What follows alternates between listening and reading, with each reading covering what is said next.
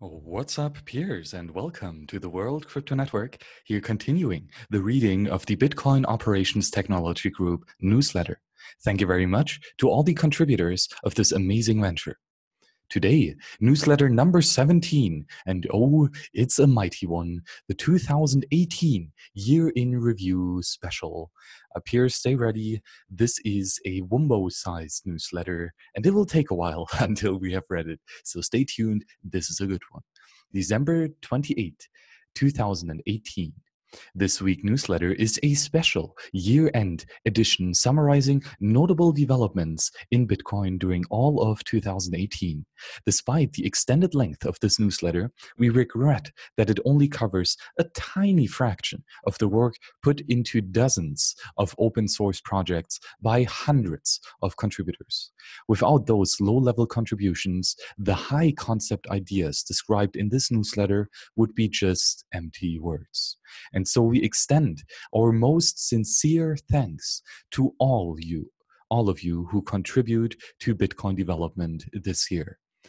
And this I can just second. Thank you to all these dedicated individuals making Bitcoin a reality. January, hundreds of Lightning Network channels were opened on testnet before at the start of the year. But January 2018 saw a few businesses and users start using Lightning payments with real Bitcoins on mainnet. The pioneers tagged their own actions as reckless. But this did little to stop other experimenters from putting real money at risk at the nascent payment network. This month also saw publications of the Schnorr-based Music interactive multi-signature protocol by Gregory Maxwell, Andrew Poelstra, Yannick Soirin, and Peter Woolley. This provided the same security as Bitcoin's current multisig, but can often reduce the amount of transaction data required down to a single nominal-looking public key and signature. This not only reduces overhead and cost, it also increases privacy by making basic multi-sig transactions look identical to single-sig transactions. And here we see for the receive script and the spend data script, or the signature script. Single sig, the current script, would be a pub key and Optech multisig, and then the signature. For the bare multisig in the current script, it would be 2, the public key and the public key and the public key, and a 3, and Optech multisig. And then for the spend data, it would be op and signature and signature. Multisig or musig would be pub key with a open checksig or op checksig, and then a signature. So identical to the single signature or current script of a pay to public key script. Isn't that fantastic? Scalability and privacy. Building on the idea that music or something like this could become possible in Bitcoin, Maxwell further describes Taproot, a powerful optimization for Merkleized alternative script trees. Just as music allows a basic multisig to look like single-sig, Taproot allows even the most complex possible Bitcoin script to look like a single-sig if its participants cooperate with each other, but if they don't, they still receive the full security of their chosen script. This provides an even larger set of users, which reduces overhead, reduces costs, and increases privacy. And here we again see the receive script and the spend data. Again, for a single user pay to public key hash, as we detailed earlier. For cooperative users, which are the early mask proposals, it would be a hash and then op masked. It would be the signature, the pub key, op checksig, and then the hash and a couple flags. For the cooperated users in the Taproot, so this would be not the worst case, it would be pub key, Optech multisig, and the signature. Again, identical to the pay to public key. What a January this was. Lightning, Schnorr, and Mast. Fantastic. February. As if Taproot's potential benefit weren't enough, February saw Gregory Maxwell's description a construction of it called Graftroot. That would allow the people currently authorized to spend a coin to create additional set of conditions that allow spending the coin without creating a new transaction. Without creating a new transaction. At any point, any of the authorized set of conditions could be used to spend the coins. For example, if a coin can currently be spent by agreement between both Alice and Bob, that would be a 2 of 2 multisig, they could both agree to allow it to be spent by any two, Alice, Bob, and their lawyer, Charlie, a 2 out of 3 multisig. And this could make the choice years after first receiving the coins without creating a new transaction. This could further increase efficiency, privacy, and especially for certain off-chain contract protocols. Huge, huge. Meanwhile, Lightning Network developer Ololua Osotunkun, well, roast beef, and Connor Fromknecht described a new way to make multi-path payments over Lightning. Multi-path payments are payments with parts split across multiple channels. For example, Alex can send part to Zed through her channel with Bob and part of it through her channel with Charlie. A single payment would be everything through Alice, through Bob, through Zed, and the multi-path would be Alice to either Bob and Charlie, but ultimately both payments or both parts of the single payment arrive at Zed. The authors noted that Lightning Network provides native support for multi-path payments by using the same commitment pre-image or hash lock for each part of the payment. But that using this mechanism alone, third parties to detect that they are handling different parts of the same payment. They then describe a more complex protocol that could prevent this correlation and potentially provide other benefits. Whether the simple method or the more complex method is used, either could significantly enhance the usability of Lightning Network by removing the constraint that a user must have a single channel with enough funds to make a payment. For example, in the current protocol, if Alice has two channels, each with a bit more over $100 available, she can securely send to Zed a maximum of $100 in a single payment.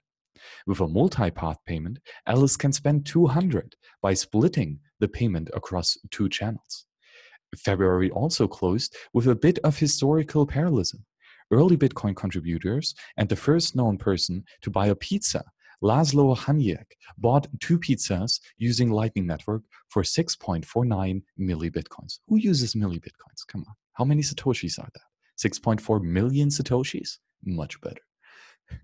A much lower price in Bitcoin terms than the 10 million millibitcoin he paid for 2 pizzas in May 2010. Piers, thank you very much for your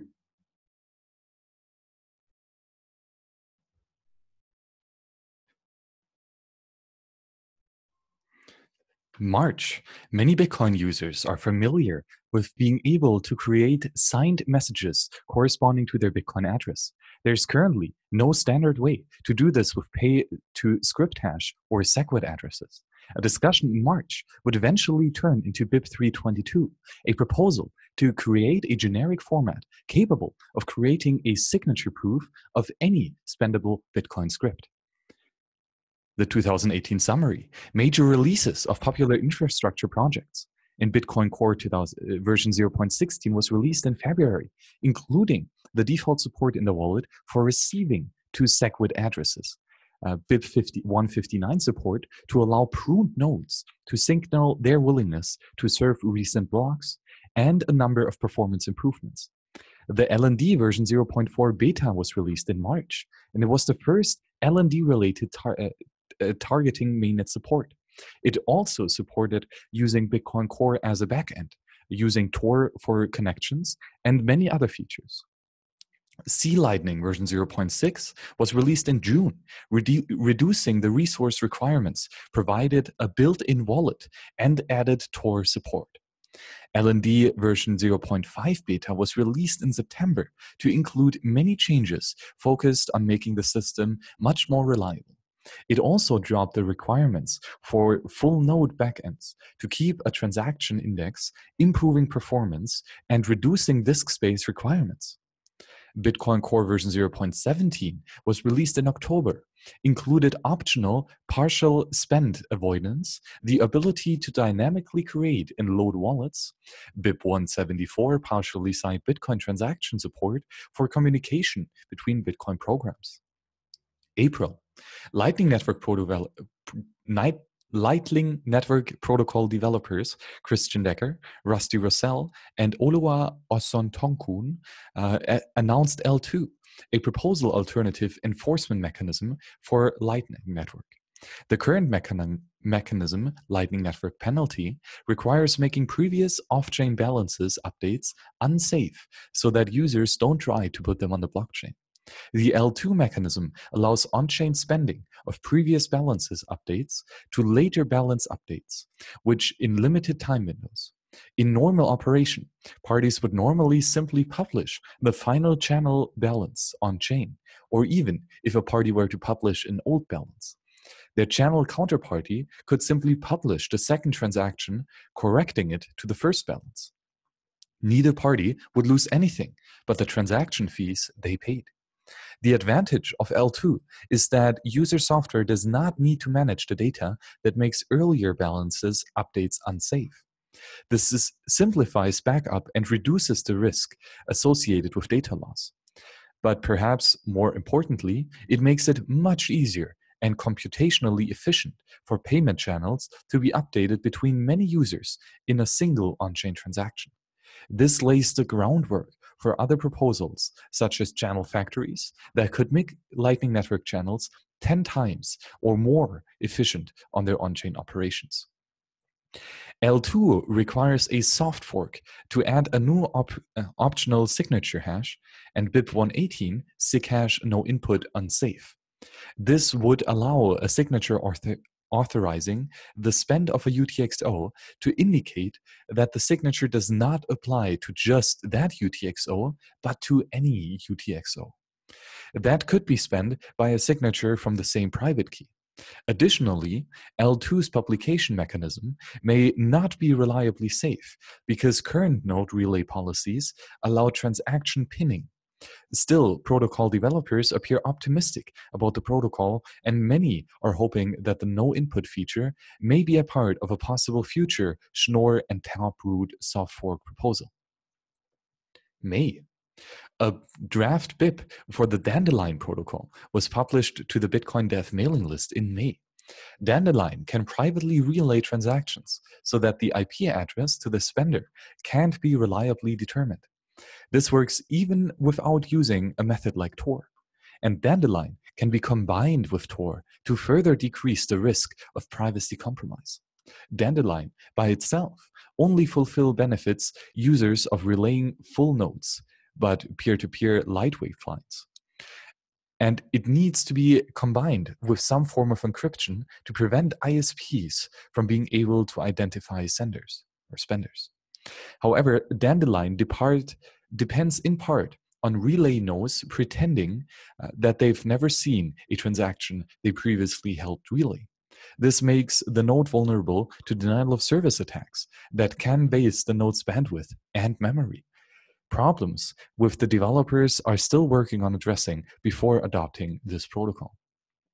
2018 summary of notable technical conferences and other events. The BPASE, January Stanford University, the Bitcoin Core Developers Meetup in March in New York City, the L2 Summit in Boston in May, Building in Bitcoin on July, Lisbon, EdgeDev++ in October, Tokyo, Scaling Bitcoin Conference, October, Tokyo, the Bitcoin Core Developer Meetup, October, Tokyo, the Chain Code Lightning Residency in October, New York City, the Lightning Protocol Development Summit in November, Adelaide. June, Matt Carollo publicly announced a project he'd been working on for some time, a new protocol for communication from a mining pool server to individual miners, and on the actual ASICs doing the work. Named BetterHash, the protocol separates pool payout from the transaction selection. An illustration of which this is important came later in the new year when several traditional mining pools threatened to redirect their Bitcoin hash rate to work on an altcoin, something which miners using BetterHash could have automatically resisted. Carollo provided BetterHash with both a draft BIP and a working implementation that includes backwards compatibility with the predominant Stratum mining communication protocol. At the same time, a vulnerability long known to some Bitcoin protocol developers was unwittingly disclosed publicly. The CVE 2017-12842 makes it possible to create an SPV proof for a transaction that does not exist by specially crafting a relay 64-byte transaction that gets confirmed in a block. Many lightweight wallets that depend on SPV proofs remain vulnerable even today, but the estimated cost of the attack is more expensive than the original attack against SPV trusting wallets described by Nakamoto, Section 8 of the 2009 Bitcoin white paper. So lightweight clients don't appear to be significantly less secure than they were before.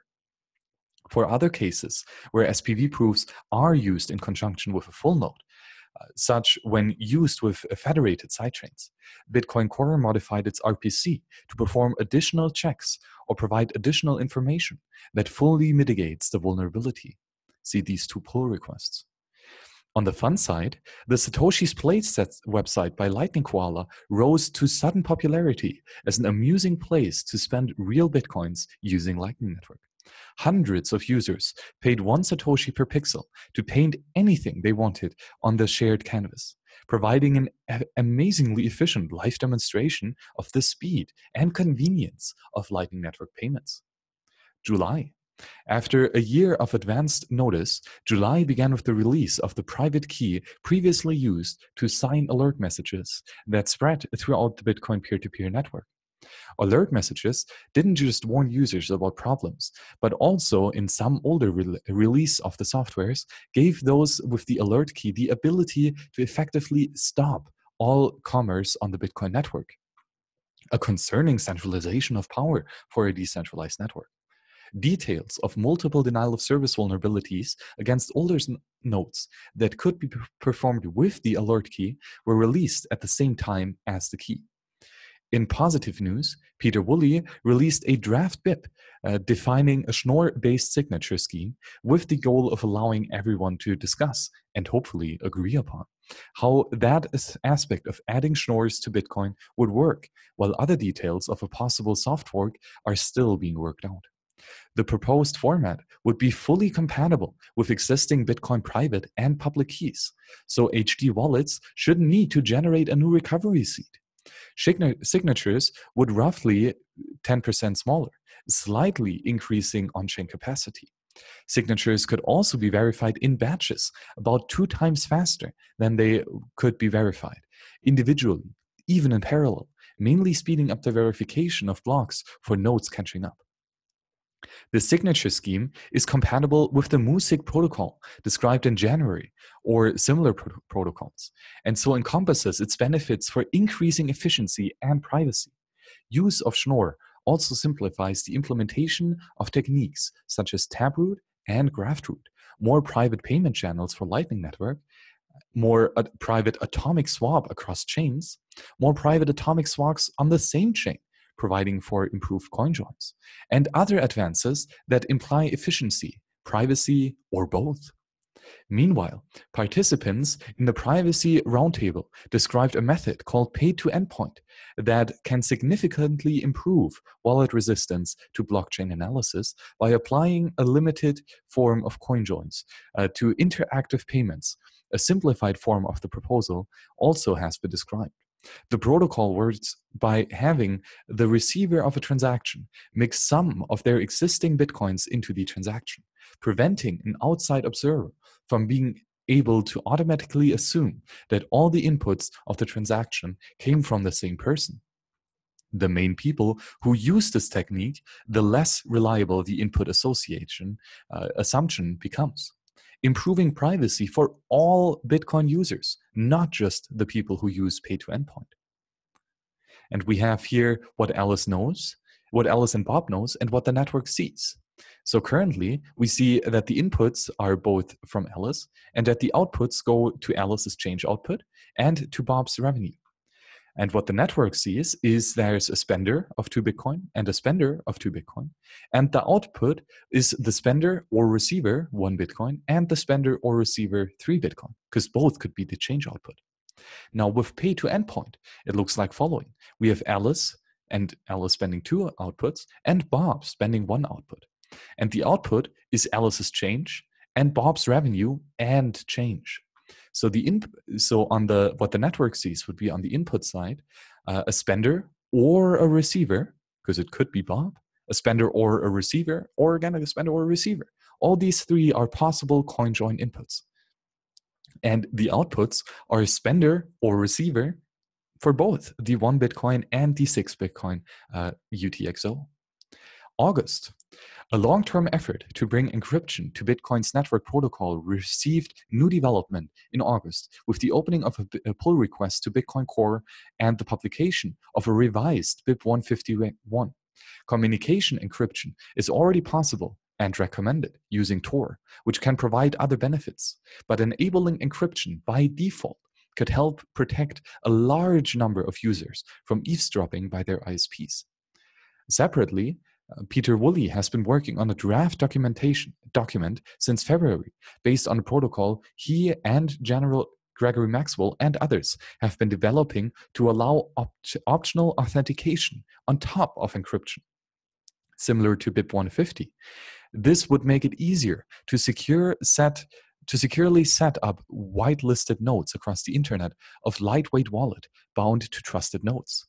Notably, the current idea of this is to enable authentication without revealing identity to third parties, so that nodes on anonymous networks, such as Tor, or nodes that simply changed IP address, couldn't have their network identity tracked.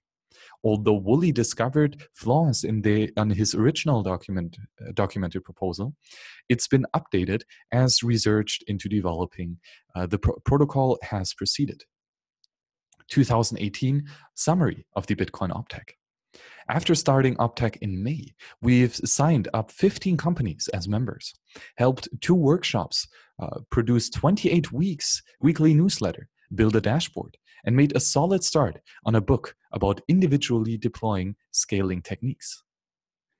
To learn more about what we've accomplished in 2018 and what we have planned for 2019, please see our short annual report. September.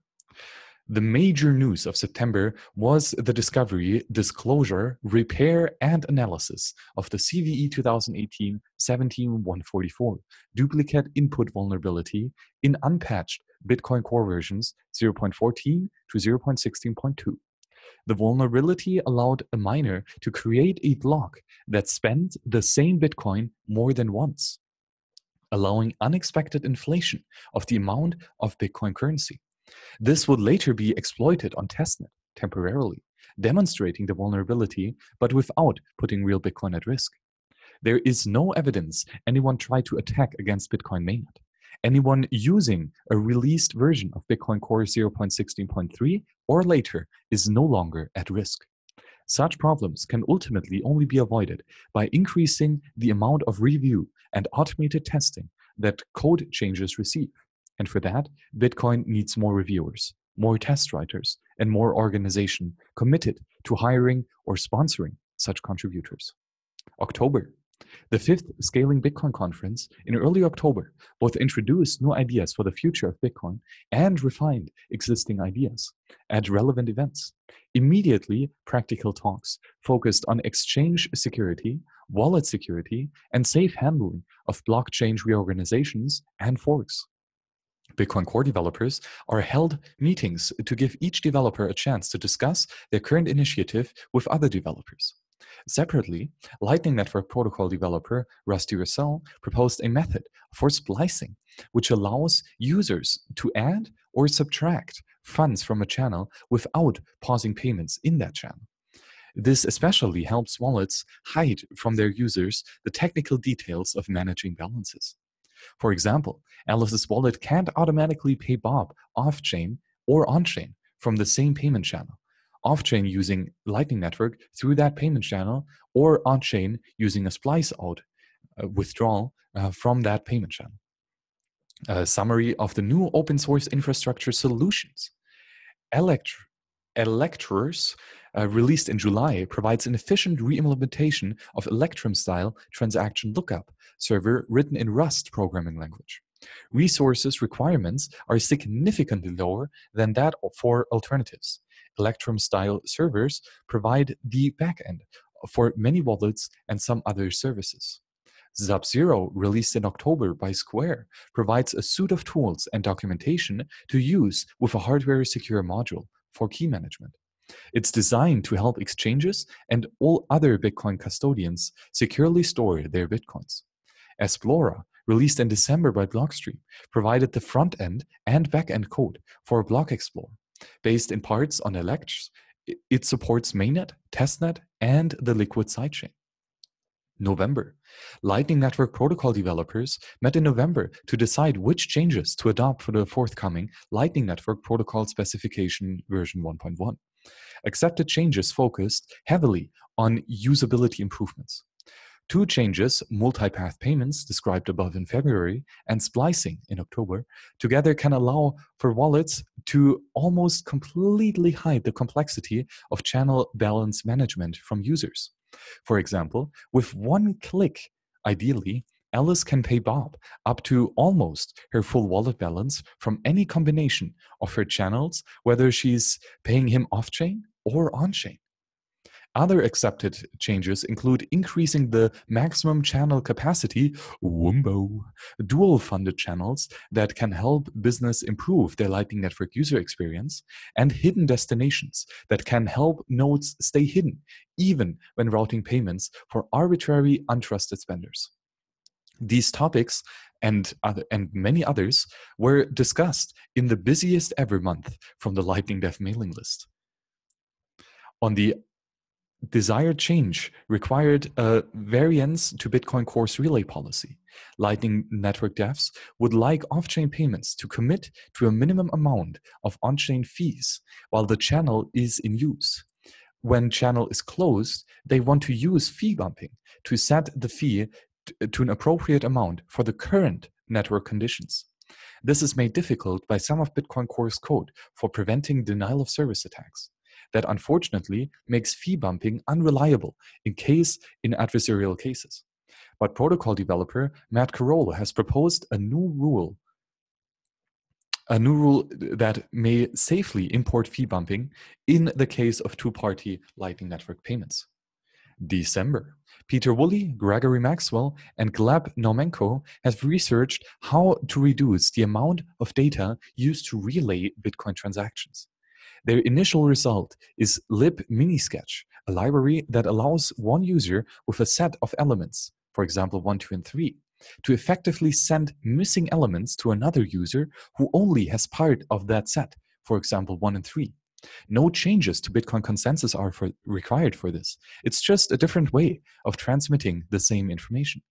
If implemented for relay, it can reduce overall node bandwidth for a typical case by 40 to 80%.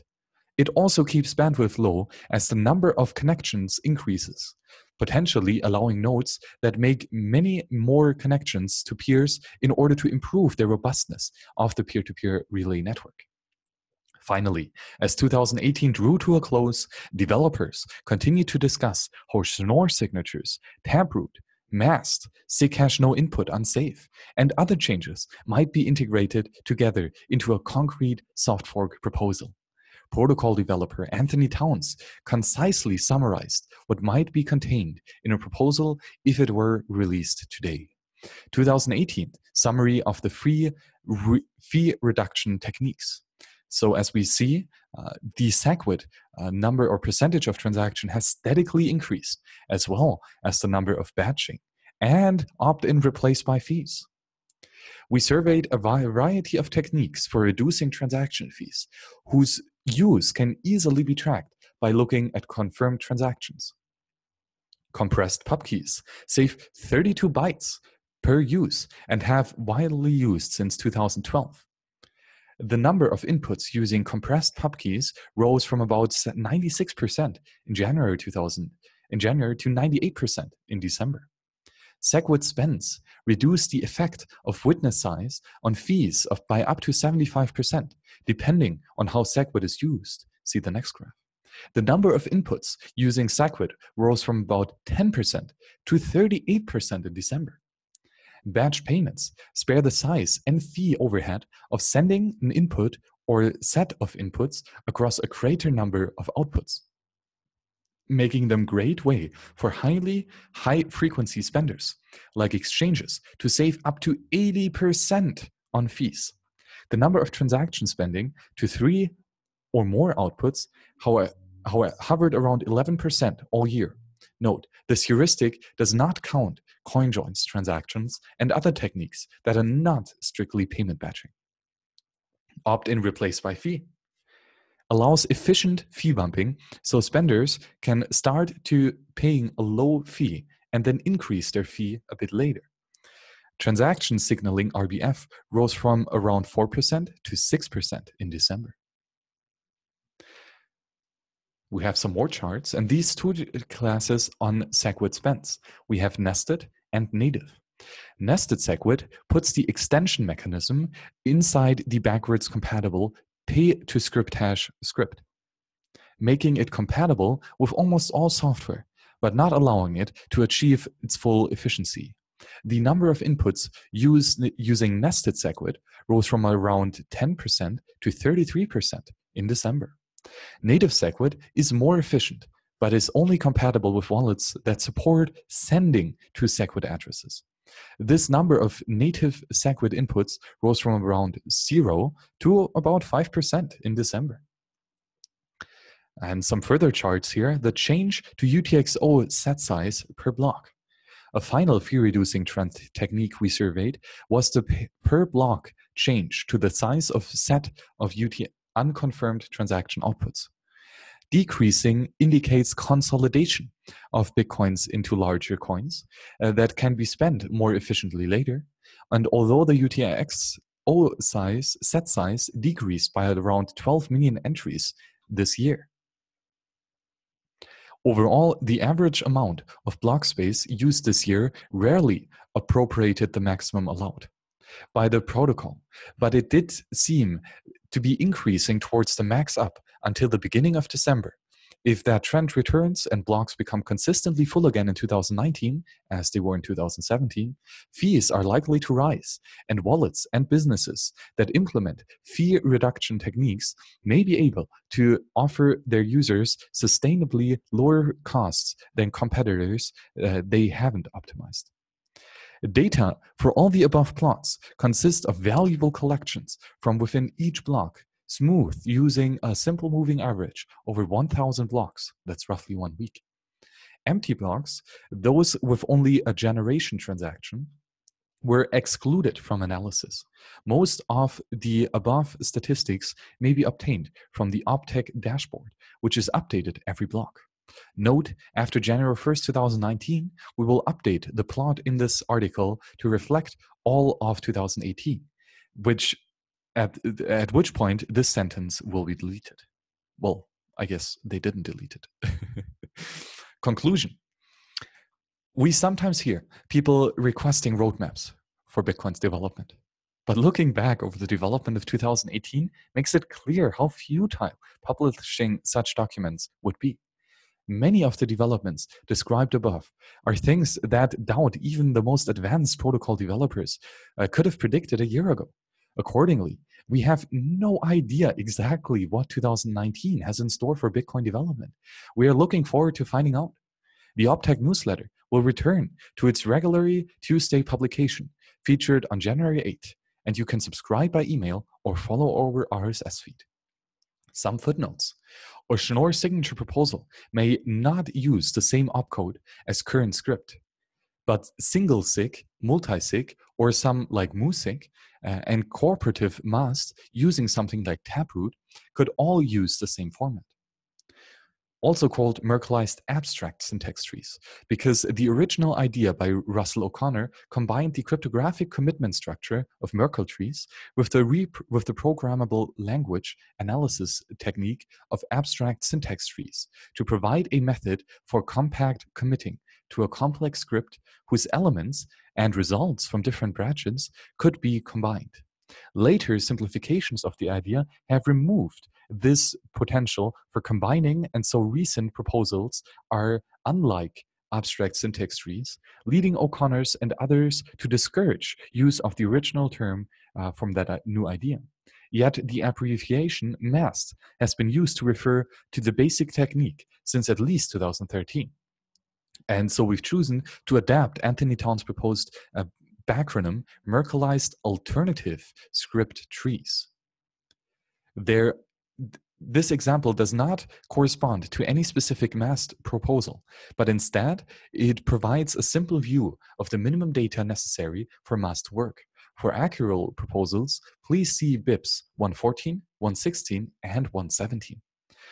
BIP 118, SIG hash no input unsafe, receives an unsafe appellation because naive use of this could allow loss of funds. For example, Alice receives 1 Bitcoin to one of her addresses. She then uses no input when signing a spend of those funds to Bob. Later, Alice receives another 1 Bitcoin to the same address. And this allows the signature from the previous transaction to be reused to send Alice a new 1 Bitcoin to Bob. BIP 118 co-author Christian Decker has agreed to label the opcode as unsafe to encourage developers to learn about this safety concerns before they use the flag. As well, design programs can use no input safely by being careful about what is signed and what address is exposed to users for receiving payments. Lightning clients using the Bitcoin peer-to-peer protocol do not relay transactions of other users. They only send their own transactions. This means that any transactions sent from a peer-to-peer light client can be associated with the client's network identity, their IP address. Dandelion is just a routing protocol, and so it cannot eliminate this privacy leak. Instead, peer-to-peer light clients should always send transactions using anonymous networks such as Tor, and should use different throwaway network identities for each spending transactions. Peers, this was a long one, but please subscribe to the Bitcoin Optech newsletter so you can acquire all this information in 2019 as well. Again, 2018 was a phenomenal year, not just for Bitcoins, but specifically for the Bitcoin Optech News Group. They have really put out so much amazing information in such a condensed, readable, approachable, but deep dive, high-level information. And it really is fantastic to have these researchers here communicating this knowledge so that noobs like me and you can try to understand it. And although most of this might be over our heads, it is nevertheless one of the most valuable resources of information that we have in Bitcoin. And I want to specifically here again thank the member companies here who sponsor this amazing endeavor and make sure that the Bitcoin Optech researchers get some coffee and they can fill right up as much as possible. And also specifically here, the founding sponsors. So Wences Casares, John Pfeffer, and Alex Morcos, thank you so much. Not just for supporting Bitcoin Optech specifically, but in that, supporting the entire Bitcoin family. So thank you very much for your funding of this phenomenal endeavor. And again, I wish you all the best for 2019. But of course, thank you very much to the people and the peers who are actually getting this done. So these are the principals and associates of Bitcoin Optech who made this thing a reality in 2018. So thank you for your action. John Newberry, James O'Byrne, Steve Lee, and scrolling down, David Harding, best writer in Bitcoin, Martin, sorry for that, Yachimiak, and Mike Schmidt. So all these peers, fantastic work. And again, thank you for writing. In this year, in a total of how many was it? 27 newsletters. Just phenomenal. The amount of information and, of course, the depth of information. Piers, it's been a pleasure reading these amazing newsletters to you here throughout 2018, and of course, continuing this in 2019. So thank you very much for falling down the rabbit hole with me here together, and let's continue exploring Bitcoin in 2019. Thank you very much, and see you on the next show. Bye-bye.